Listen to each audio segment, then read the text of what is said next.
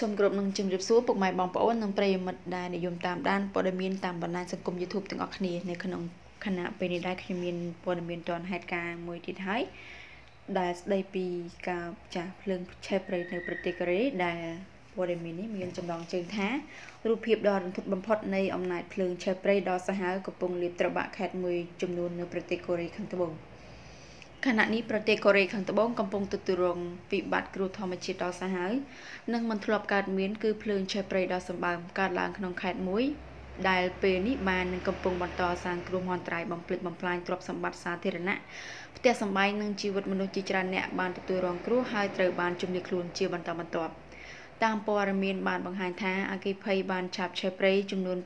529ហិកតានៅក្នុងខេត្តជើងវ៉ុនប្រហែល210គីឡូម៉ែត្រភាគឦសាននៃទីក្រុងសេអ៊ូលហើយបន្ទាប់មកបានរាលដាលដល់ភ្នំក្បែរនោះយោងតាមការប៉ាន់ស្មានរបស់មន្ត្រីពន្លត់អគ្គិភ័យជាង13000នាក់មកពីទូទាំងប្រទេសបានប្រយុទ្ធដើម្បីទប់ស្កាត់អគ្គិភ័យដែលបានចាប់ផ្ដើមនៅក្នុងតំបន់ភ្នំជូសេង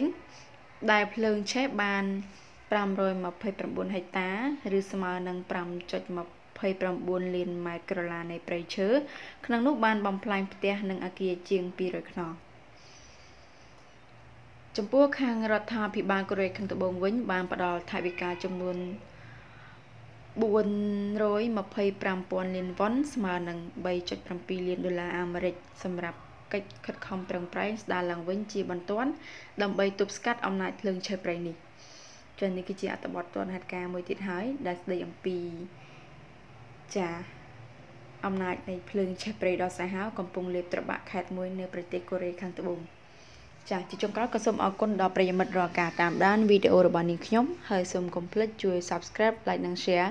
និងចុចកណ្ដឹងដើម្បីទទួលបាននូវព័ត៌មានថ្មីៗជាបន្តបន្ទាប់ផងដែរនៅពេលនេះខ្ញុំសូមអរគុណសូមគោរពលា